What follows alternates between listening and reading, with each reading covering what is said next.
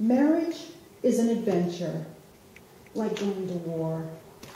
Gilbert K. Chesterton. Game face. We all have one. It takes your smile and sharpens it into a grimace.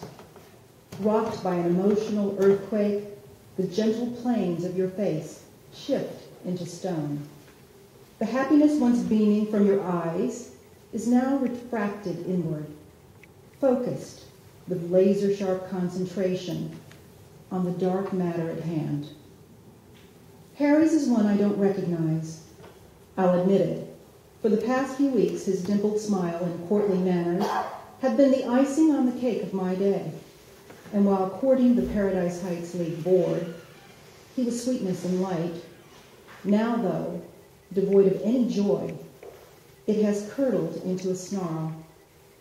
What I'm saying now sends icicles into my veins. He's ready to do battle with Dee Dee, the Ice Queen. Temple won't be the only collateral damage. In the side view mirror, I see Jake. He sits silently in the back, just staring out the window. His damp, red-rimmed eyes, as well as are as wide as those of the ghoul in the screen. I can only imagine what he's thinking, that all this, not just the lost game, but his father's fall from grace, even his parents' breakup, is his fault. If I could, I'd reach back there and hold his hand. And yet, as the mother of one of his friends, the only place I hold in his life is that of an abstract acquaintance. What am I doing here anyway?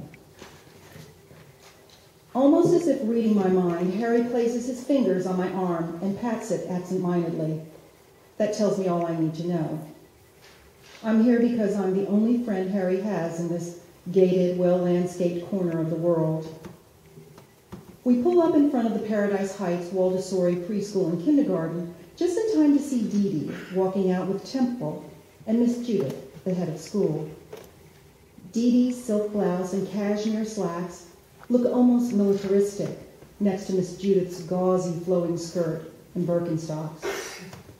If Miss Judith's attire isn't the broadest hint that she's in the community's one and only holdback from the days when Paradise Heights was a hippie commune, hence the first portion of its name before being elevated into the economic stratosphere, her headscarf, tied over flowing gray curls, is a dead giveaway. Whatever Dee Dee is saying has Miss Judith shaking her head in dismay. This causes the beaded fringe on her scarf to jiggle.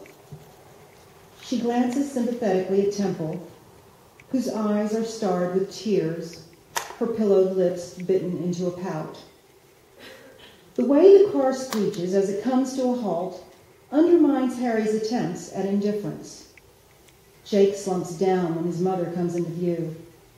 Either he's hoping she doesn't see him and ask him to recap his inglorious day, or he has his own bone to pick with her. "Stay here," growls Harry. I don't know if he's talking to me or to Jake, but in the mood he's in, neither of us plan on disobeying him. He's out of the car in a flash. Because he keeps his voice low and level, I can't hear every word, but I do catch phrases, "very sorry," and "won't happen again." Miss Judith nods sympathetically, but tired uncertainty shades her pale gray eyes. It is obvious that whatever Dee Dee has been telling her has colored her view of Harry. Temple slips her hand into her father's, but does not let go of Dee Dee's either. In fact, she squeezes it even tighter, as if to prove, if only to herself, that they are still joined in some way. This only seems to amp up their feelings toward each other and their voices. "I've told you, I've got it under control," Harry insists. "My God, Harry, I wouldn't be here now if that were the case. And if Temple feels more comfortable going home with me..." The way Dee Dee's voice trails away makes the offer seem so inviting. I'm surprised her daughter doesn't leap at it. When it comes to their parents, all children possess innate neediness. Not Temple. She knows a game is afoot. Her way to change the rules to suit her needs is brilliant. No, Mommy, no. You can just come home with us, she states matter-of-factly.